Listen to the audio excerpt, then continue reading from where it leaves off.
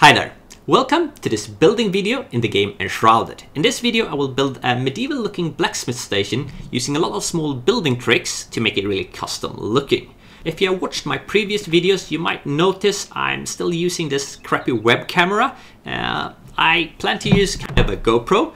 I had one lying about, I bought a tripod for it. But turns out since this is a GoPro 5, so it's a kind of Stone Age, I can't really directly connect it with HDMI cable or USB cable to my computer. I need a video capture card as well, so I guess I'm going to try to find a cheap video capture card. Anyway, if you didn't watch my video on actually building this house, I will link it in the video description below. I'm actually not really building the house, I had some stuff pre-built, but I go through all the material choices or the kind of detailing as well. So check that out. Before we actually start working on the blacksmith station though, there are some stuff I want to show indoors, like inside of the house. So let's head inside and directly up the attic. I try to kind of make the attic looking. For me, like the attic is where you place all the stuff you don't have room for in the like other parts of the house. So you want the rest of the house to look neat looking, so you just stack the stuff you don't have place for up there, right? So that's why I kind of wanted this to look kind of messy. However, I built a little divider, and over here is the sleeping area, a lot neater looking. There's nothing here I feel like really called for a guide because it's just placing stuff, except for maybe the flower pot over here, but I already made a guide for flower pots, so I will just link it in the description instead. Well, actually this divider here, there's something worth mentioning. You can see if I remove this part here, this section, you see this gets a very rugged looking edge, and that's the refined wood blocks. It's kind of safe for the half timber block. Most of the other kind of wood blocks get kind of this really rough looking edge. But since the refined wood goes really well together with the roof tile block, you can place roof tiles along the edge to get kind of this really like a lot sharper corner here. Anyway, let's head downstairs because what we will be doing there, I already kind of decorated a bit, but not this area. And I will build a little kitchen here. Charge complete. Like the kitchen stuff for the farmer, like the fireplaces for the farmer, will look way too big here. So instead we are going to make kind of a custom kitchen area, custom fireplace over here. So that's what we will start with. Let's start by removing some of the wood planks here.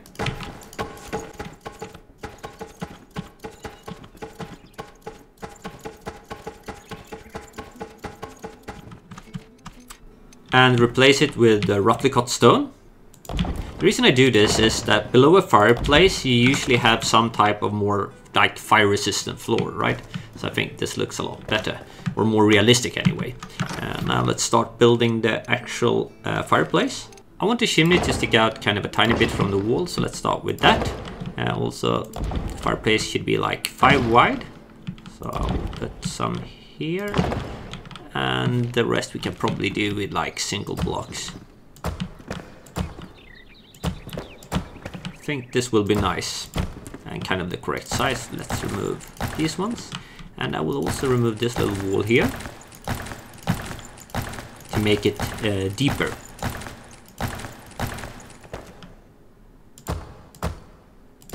We got the shape of the fireplace now, but I actually want to add a fireplace inside of the fireplace, and the reason for that is to get kind of this basic fireplace to get the warmth buff. I don't want it to show because I want the thing that shows to be like my custom stuff, but I want it to give the buff. So we go like this, then we can press Y, I think, like this, and we get that stone back. I'm actually just gonna check that it does not poke out in the back. Yeah, you can't see it. You can see you can pick it up, but you cannot see it, so that's great. Okay, time for the custom stuff. And for stuff to actually fit the way I'm showing in the video, you have to do it in the exact same order, or stuff will not just end up where you want them to. So we actually have to start by placing the kettle here. Like, I think maybe like this looks nice. Then we remove the stove we just placed. So Y. Crouch down, grab a torch. The torches are kind of great for making custom made fireplaces because you can kind of shows where you want the flames go up, and then after you put them there you can hide them like below the ground like this. So you see it's now a bit of flame there, but we of course want more flame. You can't really place cubes directly on top of it, that's why I had to place this one and then remove parts of it. because it won't really let me place a cube on top of that one. Let's add a torch maybe over here as well.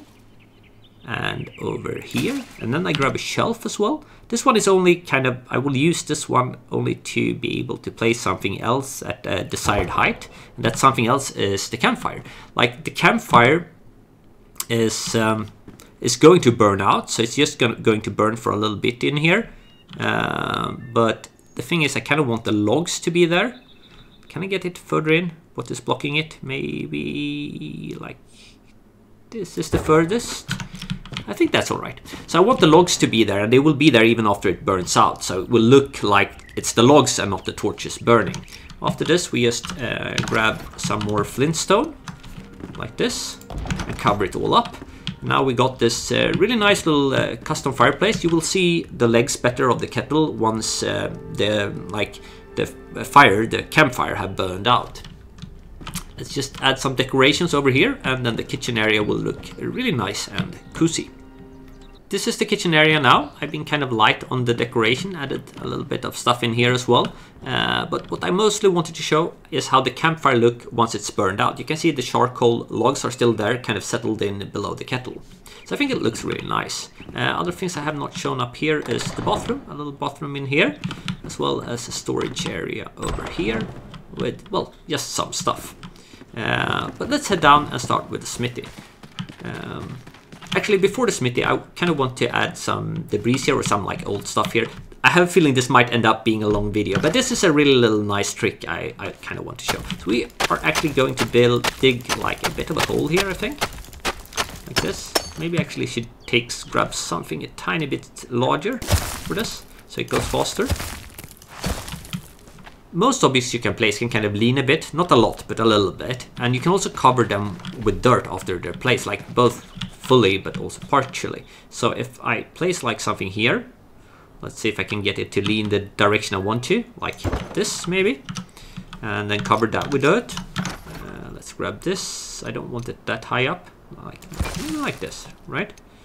Tiny bit here as well. And then we can place some more objects here. I just want this to look like, you know, some stuff that has been left out. Maybe those two is actually enough. I don't want to overdo it either. And then we can actually place like a little bit more dirt here around. Like this maybe.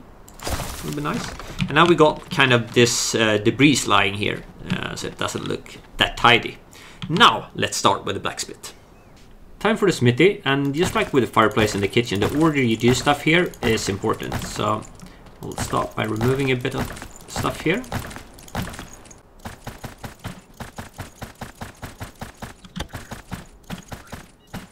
I have placed the shelf here partially below ground, and the reason is I want to put a brazier on it, and I don't want that brazier to kind of stick up too much.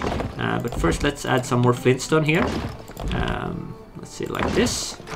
Grab our brazier. And it should sit like this, more or less. I think that is nice, like that. Yeah, that looks all right.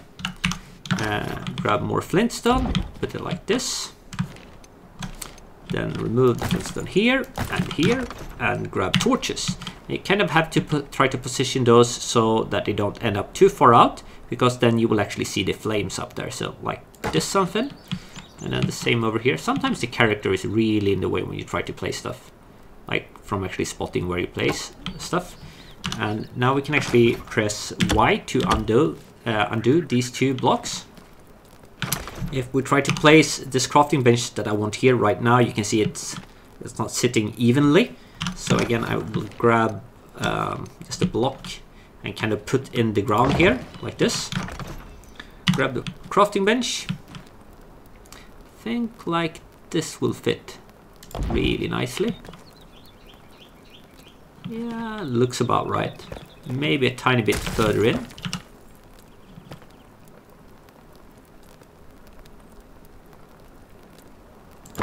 Yeah. Then we can again undo here. But I do think I need to add a little bit of dirt road down here below, because right now it's kind of hovering a tiny bit in the air. Next up, I kind of want to place these ones as some kind of shelf here along the hillside, but I want them a lot further into the hill than this. And you don't have to remove much of the hill to succeed with that, just a tiny bit. So let's actually grab this one, just make like a little hole here inside of the hill. Like this, I think, will be alright. We grab these ones again. Now you can see we can place them pretty much anywhere we want to. Actually, I had to remove even more over there, though, to get all the way in. Oh, there we go. All right, that's where I want them. When I rotate this one a little bit, maybe like this, right? Then we got the blacksmith tools, and I want the tools over, I think this will be nice over here. Like this, maybe? They're leaning a bit. I don't know if I like that they're leaning a bit. All right, that I'm happy with. Okay, now let's put the hillside back again, because if you cannot do it in the wrong order, but like once you got all the stuff in place here, it's actually you can actually just go and place back all the hillside behind it again, like this. You won't really care that you already have like a ton of stuff there. So I think that's about all right. We got the blacksmith tools. We also need to place this one, and I think over here will be a pretty good place, so it kind of sits with the pole here like this. Yeah, that looks good. This is the finished blacksmith. I thought it could be fun to show it in a different light as well. I have added a lot of small details here, but it's nothing that is building tricks, just placing objects. I have been to quite a few blacksmith shops and mechanical workshops in real life, and one thing they all have in common is they have like the stuff they produce lying about. So that's what I'm trying to replicate here, with kind of the iron fences stacked towards the wall, as well as a lot of like small stuff on this table here, and even more so in here. Charge complete. Up here I have made small knobs sticking out from the wall using cups that I stuck one after each other on top of a cube that I later removed, with some fence here as well. Some more stuff here. Some chests here, because this will actually be a functional base, so I need the magic chest. I don't like the look of the magic chest, to be honest. Like, it's not ugly, but it doesn't really fit with any of the other stuff in Enshrouded. So it looks kind of out of place. I much rather have them, or wish they had used kind of a chest that looked a lot more like the normal chest, with just small like blue magic signs on top of it. I think that would have kind of fit better with the rest. Behind here is a walkway to my next project, one that we will not be showing in this video, but in the next one. So that's it. I think we should finish by actually taking a look at the whole build as the sun rises over the horizon. Well, that was it for this video. I hope you found it useful. If you did, give it a thumbs up. You might also have noticed I actually don't have like a filter here in the background like I used to on previous video. I thought that might increase the quality of the web camera. And I don't have anything to hide it back in my bookshelf anyway, so you might as well see that one. But anyway, like if you got any suggestions that include like how I can improve my videos, please write in the comment section below. Also suggestions for maybe future content or other games I should play as well. You're welcome to write them down there. I don't have like any Discord or something set up. I might do that in the future, but like right now the channel is so small that I feel like there's no real need for it yet. Also, I'm kind of short on time. Well, that was it for this time. See you in another video in the future, I guess. Cheers!